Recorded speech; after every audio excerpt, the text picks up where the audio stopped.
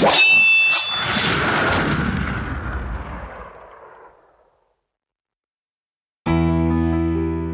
you want to grow, you got to go out of your comfort zone. You can't do what you do every single day. Hello. This is Whistlekick Martial Arts Radio. My name is Jeremy Lesniak, and thank you for tuning in to episode 242. Today, we hear from Shihan Mike Sartwell, a martial arts practitioner and instructor from New Hampshire. He's the owner of NIMMA Martial Arts, and he's a man with a powerful story. I want to thank you for tuning in. As I said, my name is Jeremy Lesniak. I'm the founder of Whistlekick Sparring Gear and Apparel, and I'm your host on Martial Arts Radio. Thanks for tuning in. Thanks for spending some time with me. Thanks for spending some time with Shihan Sartwell. And I want to thank everyone for the 241 episodes that led up to this one, all the wonderful support you have shown us. If you're new to the show, you might want to check out all the great things that we've got going on, and you can find all of them at whistlekick.com, from martialartscalendar.com to martialartsmemes.com, all the multitude of websites that we produce, as well as our wonderful award-winning sparring gear, our great apparel, some accessories, just good stuff. And it's all out there to benefit you, the traditional martial artist. We don't talk about it very much, but we are exclusively a traditional martial arts supplier. You are never going to see MMA products coming from us. Why? Because there are plenty of other people making great MMA stuff, and we are choosing to focus on the world that we know best, the world that I know best, the traditional martial arts. Our guest today, Shihan Mike Sartwell of the National Institute of Modern Martial Arts in New Hampshire, not too far from me. To be honest, I'm excited with this interview because it's long overdue. He's a martial artist from way back, from reading books and movies to his first training when he was a teen. Shihan Sartwell has a very interesting story involving the choice between two things that he holds dear. So let's hear that story. Shihan Sartwell, welcome to Whistlekick Martial Arts Radio. Awesome. I'm glad to be here. Hey, I'm glad to have you here. You know, I will take full responsibility. You should have been on the show a while ago. I apologize for not inviting you, and I think because I thought I did. You know, there's a whole list. Listeners, you may imagine there's a list of people that are on the ask list, and sometimes they take a while to make it on, and sometimes they say no because they're too busy, or maybe they say no for other reasons that we won't get into. But it's a long list, and it's hard to remember who's on the list and who's not on the list, and it was just completely my fault that you weren't on the list, so I'm sorry. Well, I certainly do appreciate that, and I'm happy to talk to you today, though, for sure. Great. I'm happy to talk to you, too. And, you know, I'm looking forward to learning more about you because I've gotten to know you, listeners. You know, we're not too far away from each other. I've enjoyed getting to know Shihan over the last couple of years with tournaments and everything else that we've got going on. But I really don't know you that well. So this is going to be my opportunity to learn more about you, just as all of the listeners are going to learn about you. So I'm excited. Perfect. Okay. We start in a way that seems kind of boring, but I think we've got to start there. How did you become a martial artist? Well, I mean, I have to say, I think I always wanted to be a martial artist. Even when I was a kid, before I took official lessons, I mean, I watched the movies. I mean, I remember having mock fights in the backyard with my imaginary ninja foes. But when I was 17, my older sister started taking martial arts, and I asked her if I could go along. I did. 2 months later, she quit, and I never did. This is really my 30th year doing martial arts this year. Wow.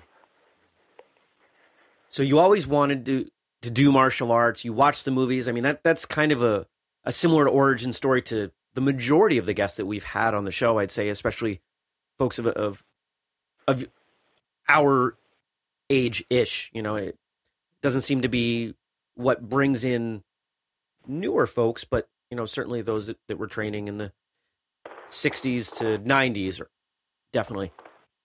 But why? I guess that's where I want to dig in. Well, I do have to say, I mean, my childhood, I mean, even though I look back on it fondly and in my head, it was, I mean, I was a very happy kid, but I certainly had some struggles growing up. I mean, my dad was an alcoholic, and I mean, he was on the abusive side. And so, I mean, maybe the martial arts was just a way to help me kind of power myself above that. I remember I read a lot of comic books when I was a kid. I'm on the smaller side frame-wise, especially back then before the martial arts. And I think that was just a way for me to kind of empower my body and my mind to bring me up out of that weak, dominant state. Okay, awesome. So what was it, you started and you must have found something, because you have a school now, not everyone sticks with the martial arts, certainly doesn't stick with the martial arts as long as you have. What was it you found, must have been fairly early, that grabbed you? What held you in? And I have to say, it felt to me like I was a natural. I didn't play basketball or football or soccer. I wasn't into athletics as a kid. I didn't do any athletics in high school at all. But the first time walking out on the floor, it just felt natural for me. I remember being in my first school, at the yellow belt level, beating the brown belts in sparring and just feeling like it was a super good fit for me. And I had an instructor. I go to his seminars. I like him a lot. Todd Labrie. He's from California, and he talks about that the students who stick with it find success in the beginning. And that's one of the secrets of having retention, is making sure that your kids find success in the very beginning of their training, because they love to be successful, and then that's how they fall in love with it. If you're kind of too harsh on them in the beginning and they don't have that success, that is a perfect way to lose a student. That makes a lot of sense. And how have you worked to make sure they see those early successes? Is it similar to what you experienced when you started, or have you gone off and developed some different techniques? Yeah, well, it is 100% different from when I started. I came back from, my first instructor was David Stepp in New London, was Shaolin Kenpo, and I did 2 years with him, and it was pretty hard training. And then my second school I started in '89 was the National Institute of Modern Martial Arts, whom I'm heading now. And I have to say, it was a small school with a hardcore militaristic type instruction where you're at attention a lot, and it was very, very stressful. And I have to say that our school was pretty small at that time, because only 1 or 2% of the population can handle that type of training. So one of the things, one of my other mentors, Tony Fournier in Maine, he talks about, do you want a excellent white belt or do you want an excellent black belt? So if you're pushing the white belts too soon and expecting them to be at black belt level at white belt, that is a great way to lose that student. So the trick is not to bash their confidence in the beginning and allow them to be successful within their own pace, because every student is different. So if you can allow each student to be successful at white belt and nurture them up to black belt and make sure they're excellent at black belt, because they don't have to be black belt level at white belt. That makes sense. And it's certainly something it can be difficult. I know you teach, and I know that a lot of the folks that we have listening have instructed, whether it's their own school or just assisting. It can be really hard to let people be where they're at and remember that they've got to get to where you're trying to get them. They're not going to just instantly get there. And that's why I'm so firmly encouraging of people to always remain a student. Because if you reach a point where you're only an instructor, it's easy to forget what it's like to be a student. And I don't know if you feel the same way, but I think students make better teachers. Oh, yeah, I always have somebody that I'm going to continue my education through, both as a martial artist and as a business owner, because both of those take a lot of skill, really. And you can't expect to do it on your own, even if you've been doing it for 30 years. You should always have an instructor, a mentor to help you along. You can never get anywhere you want to go on your own. I agree. Completely agree. Cool. We're starting to build a picture of who you are and what makes you tick. But now it's story time. I love stories. All right. Stories are the foundation of this show, as everyone knows. And I'd love to know, what is your favorite martial arts story? My favorite martial arts story.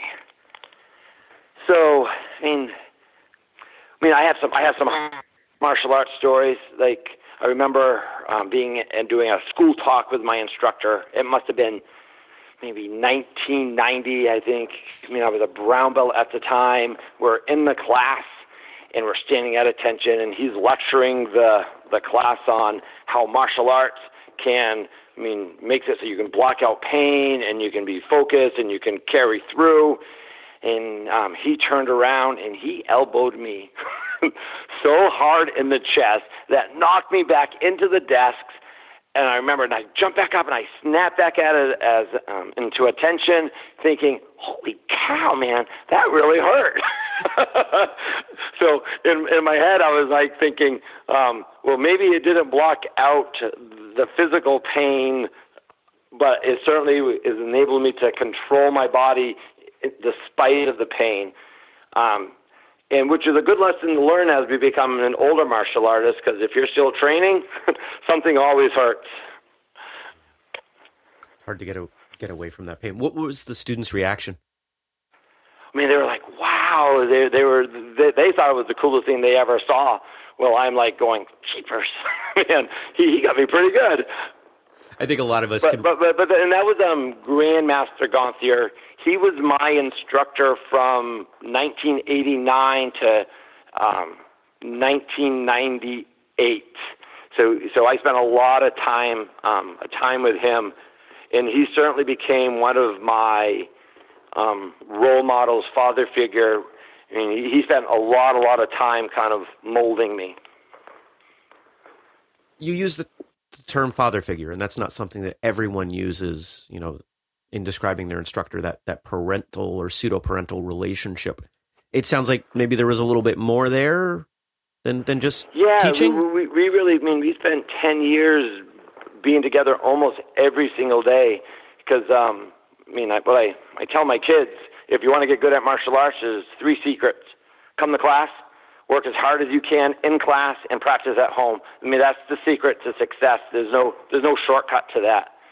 So I went to class twice a day, every day for my whole life. I've always trained more than once a day, every day for my whole entire life. And he was there, and he was he was on top of me all the time. And he put me in some tough situations. I remember that I just got my black belt. It was probably 1991, 1992. And Murphy's Gym in Manchester. I'm not sure if they're even still open. I don't think so. And he called up, and they were looking for some people to do some kickboxing. And he hung up the phone, and he came out. He said, "All right, grab your gear. We're going to Manchester tonight, and you're going to do your first kickboxing match." And luckily, I won. But I have to say that was an experience for being a tournament fighter who's never even walked into a kickboxing ring or trained kickboxing.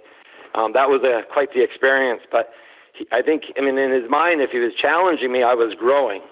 So if he let me kind of stay where I'm comfortable, that's not a place where you want to be. And again, I tell my students that if you want to grow, you got to go out of your comfort zone. You can't do what you do every single day and expect different results. So I'm always telling them, challenge yourself, do a tournament, do something you haven't done.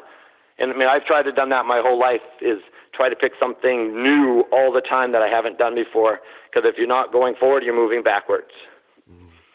I like that. I can imagine what it must have been like to hear you're competing in a kickboxing match this evening with what sounds like zero kickboxing preparation. Yeah, I did nothing. I mean, I was a tournament fighter, and I liked tournament fighting, and I competed quite a bit in that realm.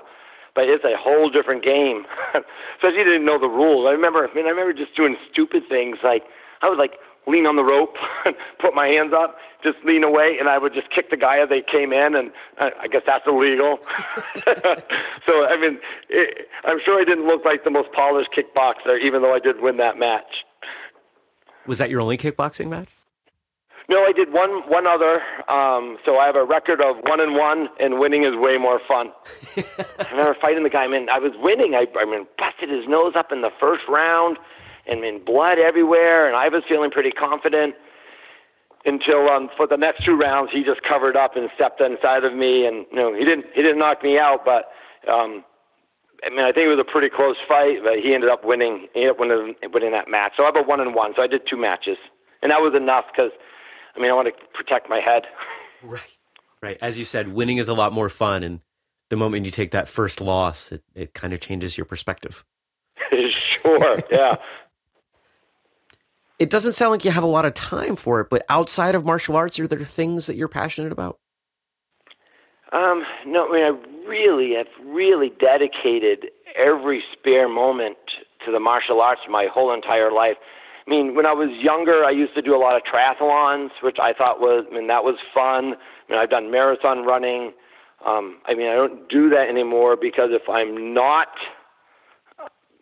running the school and training, I'm hanging out with my 2 beautiful girls and my wife. Doesn't sound like a bad life. Training, teaching, and family. I have the best life ever. I teach martial arts. I'm healthy. My family is beautiful. My little girls adore me. And you will never hear me complain about anything because my life is perfect. When did you know you wanted to be a martial arts instructor?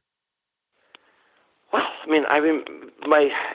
I remember the first few months of in martial arts. I was standing in front of the mirror, trying to working on all the techniques that we worked in class, throwing punches, making sure my alignment was ready. And I remember saying, no matter what, I'm going to get my black belt. Just from the very first day on the floor, I remember doing that. And of course, my instructor, I was running my own class at purple belt. Year and a half in, my instructor gave me my own class to teach. And that class became one of the most popular classes at that time in the school. So, I just really love sharing, and if I could do martial arts with anybody, I was just thrilled and happy with that. I want to talk about that for a second, because the idea of having someone, purple belt in your system is a middle rank, right? Would you? Right, intermediate level, yeah. Okay. That's not something that's going to happen in a lot of schools. I think most of us... And I have to say, it won't happen in my school now, but so we have to think, when I was taking lessons back in my school, we might have had 30 to 40 students training at that time. Mm-hmm. So the bench strength wasn't very, very big. There was no other really instructor to teach a class. Right. So it was kind of out of necessity. Sure. But now that NIMMA's been around the same school that I'm running now has been around since '98. I have, 1, 2, 3, 4, 5, 6, 7. I have 40 black belts, in active black belts any given time training. Wow. So you're right, I would not do that now. But back then, there wasn't a whole lot of extra black belts. So it was out of necessity, I think, at that time. Well, and where I'm going to go with this is certainly not a critical place. Just bear with me for a moment. I think a lot of us, as you've said, sometimes it's out of necessity. If you're teaching a class and there's a very clear distinction in what needs to be taught, sometimes there's a benefit in taking someone who maybe isn't ready in the traditional sense to lead. But I'm going to guess that you rose to the occasion, number one. And number two, that was pretty formative in your desire to teach and move on. When I asked you, when did you know? That's when you're expressing that you knew earlier than, probably most people. Most people don't get the opportunity to teach at that level, at that rank. And there's a lot of benefit. Anybody that's ever tried to teach really basic stuff for the first time knows, holy cow, teaching and knowing are two very different things. Right. Yeah, teaching certainly is advice, right? I mean, nothing really comes together until you teach it. I mean, every little minor detail, if you know it or not, you know immediately if you have that technique or not. So the difference is that I was thrown into the class. He gave me the key. I opened the door and I taught the class. So do I let my lower brown belts and higher intermediates teach? Yes, I do. I actually encourage it. And if they really want to progress quicker, it's kind of required. But what I would never do is give them the floor and leave the floor and go do something else, which would happen to me. I mean, if you're going to be a good teacher and if you want to keep the quality of your school up, you got to teach them to teach. You got to give them small parts of your class and give them feedback and give them some direction on how you want them to teach the class. If you're not doing that, you're letting them flounder. Maybe they're developing bad techniques. That's like teaching your students a move and leaving the floor and never checking on them if they've improved or not. So it's a process just like anything else. If you want good instructors, you got to train them to be good instructors. Absolutely. Martial arts is the only pursuit I'm aware of where we just kind of wholesale assume once you know something, you know how to teach it. That's right, and it's not the case. And it is the exact opposite. Luckily, martial arts for me I must have some sort of natural ability. But here's another martial arts story. My first class ever teaching as a purple belt. I have the class, and we're doing Ippon Kumite, which is one-step sparring. And I remember the person in front of me wasn't doing it as well as I want them to. So every time they missed, I would block and I would puck them in the ribs a little bit to so they know that they weren't in right position. And I remember that then afterwards there was a complaint that I was being hard on the students. In my head, I was just teaching them where the opening was, but obviously if I had an instructor with me, they might have been able to curb me from making that mistake in the beginning, which I would never do now because that just doesn't make sense. That's just not the best way to teach. So there were some errors I made along the way, not having maybe that direct, this is how you teach skills with me. Yeah, I'm going to guess everybody out there that's taught before, for more than a little while at least, has had that experience of maybe going a little hard, expecting a little bit too much, because we've all been the subject of the instructor, expecting more from us, rising to that occasion and realizing in hindsight, hey, I am capable of more than I thought, especially at lower ranks. But then, sometimes we overshoot on our expectation of lower students and maybe drill them a little bit harder than we needed to. Yeah, because that's how I was taught. Yeah. And I'm not even saying my instructor probably wouldn't have done the same thing at that time, but I think I have a better way now, and just through going out and making sure that my skills were constantly improving. How has your teaching changed over the years? Well, I have to say that I'm actually probably more patient than I used to be. I'm less critical. I Oreo a little bit more, making sure that I'm not busting my students' morale and confidence. What do you mean by that? I get the metaphor, but I just want everybody to understand. So what you don't want to do is just bash on your student all the time and keep telling him, no, that's wrong, that's wrong, that's wrong. What are you doing? Where's your power? Man, you're really not doing well. Man, your guys are sucking out pretty much tonight. So if you do that, then you're breaking their confidence. And I can't tell my parents that martial arts instills confidence in your students if I'm busting their confidence. So what I try to tend to do, if they're making a mistake, I try to frame it with, man, your hands are up. That's really, really good. Maybe you should rotate your shoulder a little bit more and extend the arm to increase your power. And man, you've really been coming across a lot. Good job. Just keep it up. Just make sure you're kind of, hitting that technique a little bit better. So that way they're hearing, my hands are up. I'm doing okay. I just need to work on this one thing and then I can improve. Instead of just saying, man, where's your power? Or how come you're not throwing it harder today? Because yelling at your students to hit harder is not teaching. You kind of have to kind of give them a little bit more than that. I had a great example of that last night. I was working with my instructor. He had handed off some lower ranks to me, and we're going over some pretty fundamental stuff, and what it was doesn't really matter so much.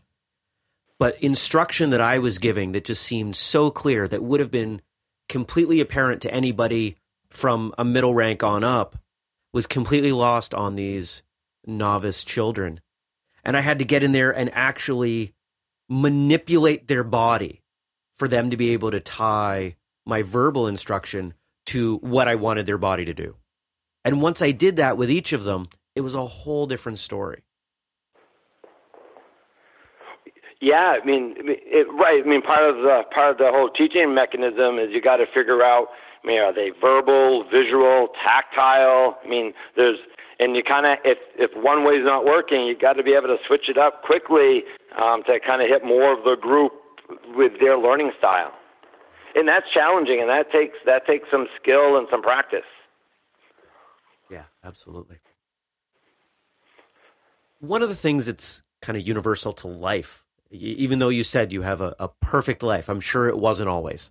I'm sure there were times that things didn't go so well, Right. But as a martial artist, you have a few more tools in your toolbox to pull from to move through those difficult times. Tell us about one of them and how your martial arts helped. So you're talking about a low point in my life. Yeah, some kind of challenge. I'll let you define that, however. Okay, I'm going to blend that with one of the high points of my life. So my high point and my low point of my life was the same day. So July 31st, 2010, I had been in the hospital with my wife for about 2 weeks. She was just at almost 25 weeks pregnant, and the baby was coming if we wanted it to or not. So I'm at the hospital, and my daughter was born, 1 pound, 10 ounces. She was little. So if I get emotional, I apologize. Sure. I still have a hard time with that. So we're in the hospital, and she was sick. She had an infection. She was in an incubator. She was in her incubator. They were warm and monitors, and they're drawing blood and the stuff down her throat. It was a scary day. And so at that time, I was doing physical therapy, and I had to decide right there, because I didn't know what was going to happen. She could have had physical, mental deficits, and I didn't know what to do. So I either had to quit my physical therapy job or I had to quit karate. And at that time, I taught for free, karate free for 20 years. I never made a dime on my training. I loved teaching. I loved the school. I loved my students. So I just taught for free because I was making money as doing physical therapy. So I had to quit either physical therapy or or karate. And I have to say, I'll never quit karate. So I quit my physical therapy job. I gave my notice. I told them, I have to take care of my daughter. She's sick. She's going to be in the hospital for months. So I did that. So I was with my daughter. She was in the hospital for 3 months. And so we brought her home. She was on oxygen. So she needed constant care. But she started to get better. And so at that time, I had 5 other people kind of running the school. We had bought a building together. No one was making any money. and they knew that I needed to do something, so they all stepped away. I mean, amazing people, including Ramona Hastings, Todd Savage, who are still associated with the school today. They stepped away. They said, here's the school. And I have to say, I don't think they thought I was going to be able to make a living off the school. I'm pretty sure I might have heard that from them. So I took over the school. I brought my daughter home, and then she started getting better. So today she's 7 years old. She's absolutely beautiful. She's smart. She's healthy. And if it were for my indomitable spirit through the martial arts and just the effort and the sincerity that it took to make all this happen, it could have turned out differently. And my wife, she's awesome. I mean, she's a strong-willed person, and she was on those doctors and making sure that they're doing what they need to do. My wife's a nurse practitioner, by the way, so she certainly has training, and she kept those doctors and nurses honest and on task. So I mean, I have lots of thanks for her too for doing that. So that was certainly one of the lowest parts of my life, and just the community of martial artists that were surrounding me. They just made it all happen for me, and I'm forever grateful to them. It's a pretty powerful story, and certainly anybody that's been through that can relate, and not just that specific story, but you know, the love of a child that is maybe not on the easiest path, especially at a young age. But when did you were willing to step into martial arts? You were willing to step in and make a career out of something that had never made you money. Right. That's a tremendous leap of faith. And I'm wondering if you can tell us about your mindset in doing that, because you must have had faith. You must have believed that it was going to work out. I mean, people don't make that jump believing it's not going to work out. So what was it that made you feel it would? Yeah, I knew it was going to work out. It's at that time when this was happening, the CVS, we owned a building in town right next to where they put the CVS. So they bought that building from us. So we each got a little bit of money, and so the other 5 people, they took their share and they left. So they made a little extra money there. And I took all of that money and I refitted out a new space for the school. But still, it wasn't enough. So I guess I'm going to do some promoting for some consultants.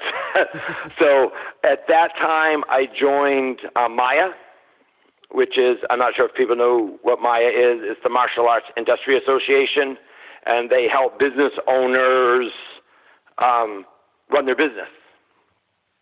Mm-hmm. So I started out with them, and I talked to them. So I joined their most basic program. It's like $79 a month. So they kind of help with a little bit of marketing.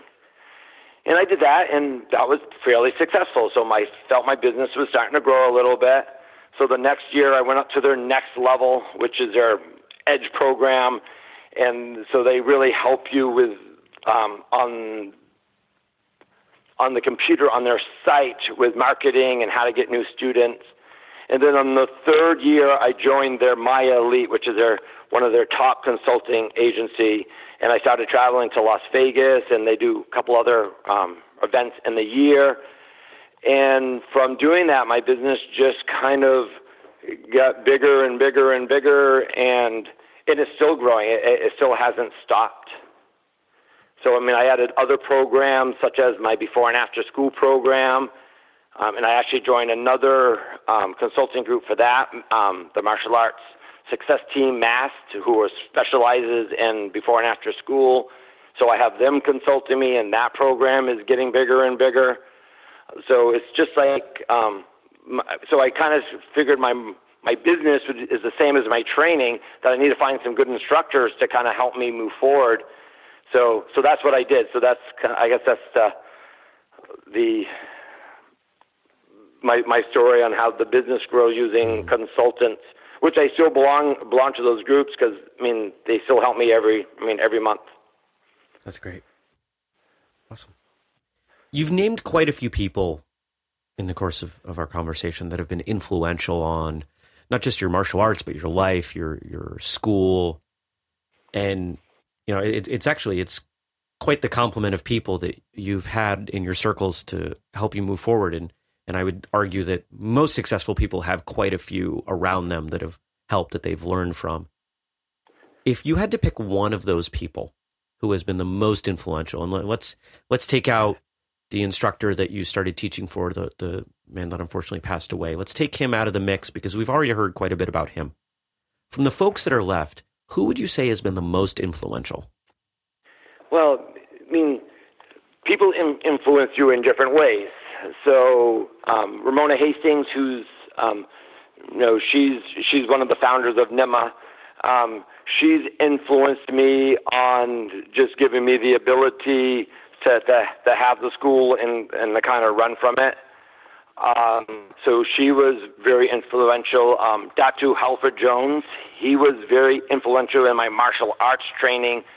He did the Filipino martial arts piece with me, and I really enjoy still practicing the Filipino piece of my training. Then I hope I can just give you a list because I can't just pick one. Yeah, that's okay, fine. So Sensei John Widman, I've been with him for 15 years. He's an amazing Brazilian Jiu-Jitsu judo practitioner. So he actually brought Brazilian Jiu-Jitsu and judo to my school, and he's been hugely influential in my physical training because I couldn't picture now not having a grappling base with my striking base. It's because if you're not doing both, you're missing a piece. So I really feel way more confident in my martial arts skill having the grappling piece with my striking piece. So he is hugely influential in my training. Todd Savage, he's my top student. He's been with me, over 20 years. He has my back. If I need anything, he has never said no to me in his entire life. If he can help me, he would give me anything. So, if anybody can have a student like that, they are super, super lucky. He runs my whole adult program for me now, and he's just awesome. So, that's in my inner circle of people who have influenced me the most for sure. Wow. Great folks, and it's clear how much respect and reverence you have for not just them, but some of the other folks that you've mentioned today. And it's just something that has really struck me. We have a lot of people on the show, of course, and everyone pays homage to someone at some point along the show, but there just seems to be a bit more, I don't know if humility is the right word, but just appreciation. I guess that's where I'm going. More understanding of where you are because of these other folks that have come before you, and just listening to you talk about them and nodding my head and saying, yeah, I had folks like that in my life that did this too, or whatever else. So it's great to know that I'm not alone, that you're in there too with a long line of folks that have helped you get where you are. Yeah. It's if we had all day, I have a list of people who has influenced my martial arts, because I've always had an instructor outside of my immediate NIMMA circle. Always. I always had an instructor that I can depend on and get new information to bring back to my students. I know I just got some stuff from Tony Fournier, who's my consultant actually, and he's amazing. He did he's helped my school out tremendously. Nice. Now, if you could train with someone that you haven't, if you could add one person to that list, that mix of folks that have helped you get where you are, they could be alive, they could be dead, who would that be? let's see, who would I like to train with? I mean, it certainly would be fun to train with some of the old Okinawan masters. I know Hohon Soken from the Shorin-ryu system. I would have liked to spend some time with him. I hear that he was a really down-to-earth, amazing instructor. I mean, I think that's who I would pick, because that was kind of where my lineage basically started with Shorin-ryu karate.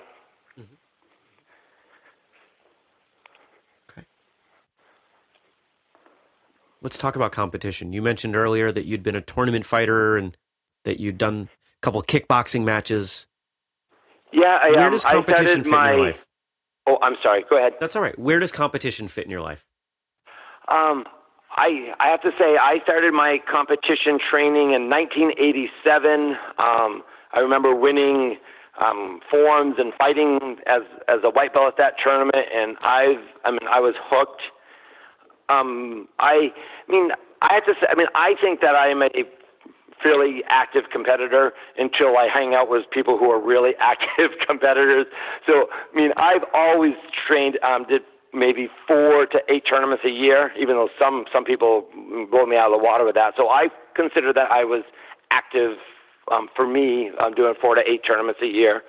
I loved it. I have to say, some of my best friends that I've made through competing. So, I certainly have won lots of trophies, lots of grands. I fought a lot of different people, but what I've gained out of the 30 years of competing is I've just made some of my best friends that I can ever think of as through the tournaments. I think that's one of the aspects of competition that a lot of people underestimate. They forget about that. When you go to competition routinely, you're going to see some of the same people. Not only are you going to end up with some kind of hopefully friendly nemesis, someone to help push you to train harder, to get better, so you can, hopefully best them the next time. But, remember the things that we do while we are training within our schools, the sweat, the blood, the effort, all of that comes through in competition too. So it's just another group of people that you can become friends with. And I've said it on the show before. If it wasn't for my competitive career back when I was a teenager, I would not have had the contacts to make Whistlekick a reality. It would not have happened. This show would not exist. None of the products that we make would be a reality. It's only because of the friendships and the relationships that I've founded in competition that this has happened. So great to hear that, again, I'm not the only one. Yeah, sure. And that's just a good example of presenting yourself well, treat people well, be respectful, do your best, and people will support you around you. That's true. Agreed. Do you watch movies at all? Are you a fan of martial arts films? You said that they helped you get into martial arts, but do you still watch? I have to say, I used to watch a lot of martial arts movies until I have a family. So if you want me to talk about new movies, forget it. I have no idea what's happening out there. But I think my favorite movie when I was coming up as a martial artist was The Best of the Best. I used to watch that film before every tournament. So I would watch that several times a year, and I was watched a training sequence and just get myself pumped up. And then they're out there competing, and even if it was hard, they did it. They may not have won, but they gave their all, and I just really wanted to live that experience every single time. So I really like The Best of the Best. It's a great film, absolutely.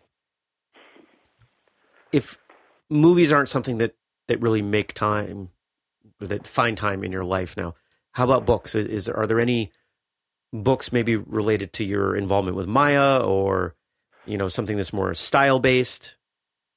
I have to say, if you look at my library of martial arts book, which I have shelves of them, they're all technical books. How to do jiu-jitsu, judo books, and I have them all separated out from karate books, kung fu books, weapon books. So I have a pretty good library of how to do martial art books. because I've always liked to be. I never wanted to be in a box where I was only good at doing one thing. I really wanted to kind of have a more well-rounded martial arts base. So one of my favorite books is The Way of the Warrior. What is it? Chris Crudelli? Which is a book with great big pictures of all the martial arts of the world. So that's one of my favorite books. I have 2 copies, and one of them I think I wore through. That's a book that's come up on the show before, and folks, just a reminder in case you're new to the show, whistlekickmartialartsradio.com. That's where we have the show notes. You'll be able to get links and photos and check out other episodes, and of course, get the names of the books and anything else that we talk about. So if you're driving or running on a treadmill or something, you don't have to jot on your arm or risk vehicular injury. What's keeping you going? You've accomplished a lot. I mean, you went from training to your own school, a growing school. I mean, I think we can even say a flourishing school. You've got a great life. I'm going to hit over 200 students. What I'm really looking for is to do exactly what I'm doing. Teaching. If I can keep being this successful, I might even try to hire out some of the administrative piece so I can just focus on teaching and maybe try to step away a little bit to spend more time with my family that's growing. So, just a little bit, because, even if I take a week off, I miss I miss being on the dojo floor. I just love it. I still love it. Every time I walk through the door, I still get that white belt feeling like, I can't wait to do this technique with the group today. How have you kept that feeling? Well, I think I've kept that feeling by not doing is branching out of the set curriculum of my school. If I've only done the set curriculum of my school for 30 years, I may not be as excited, I think. So when I step out and I learn a new judo or jiu-jitsu technique, I do a kenpo seminar, I do a weapons seminar, and I can bring back that material. I think that keeps me fresh. Maybe I feel like a white belt because I'm always trying to do something new.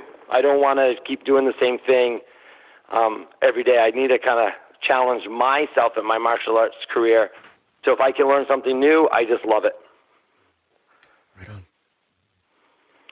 All right. Now, if anybody wants to get a hold of you, if they're swinging through the New Hampshire area and they're interested in dropping by, maybe, I don't know if you take drop-in guests or anything, how would people find out what you've got going on, what's going on at your dojo, and how would they reach you?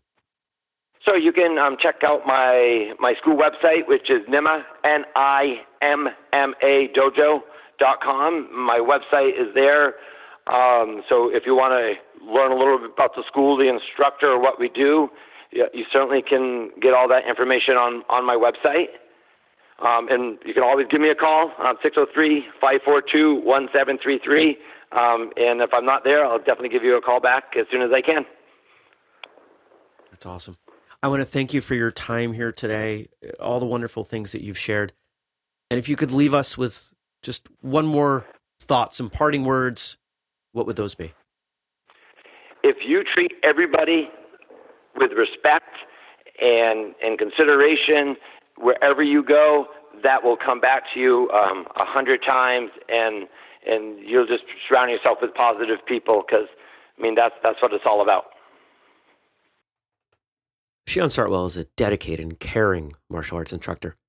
Over the last few years, I've gotten to know him and many of his students, and every one of them, including him, is a quality person. His love for teaching knows no bounds, and maybe more importantly, Shihan Sartwell is a devoted and caring family man. He never ceases to spend time with that family and make it a priority. His story is one we can all take inspiration from, and I'm happy to call him my friend. Thank you, Shihan Sartwell, for coming on the show today. If you want to check out the links to everything that we talked about today, you can find them at whistlekickmartialartsradio.com. You should sign up for the newsletter while you're there. And if you want to check out everything that we do, you can find links, posts, products, all of it at whistlekick.com. You can find us on social media. We are at Whistlekick everywhere you can imagine, from Facebook to Twitter to Pinterest, YouTube, Tumblr. Did I say Instagram? Instagram, if I didn't say it. And you can join us in our sort of not quite secret Facebook group, Whistlekick Martial Arts Radio Behind the Scenes. It is the only place that we have sort of off-topic podcast discussion. It's the only place that you can contribute to what is happening with the show in upcoming episodes. I want to thank you for your time today. I am honored to be here with you in your ears, wherever you may be. Until next time, train hard, smile, and have a great day.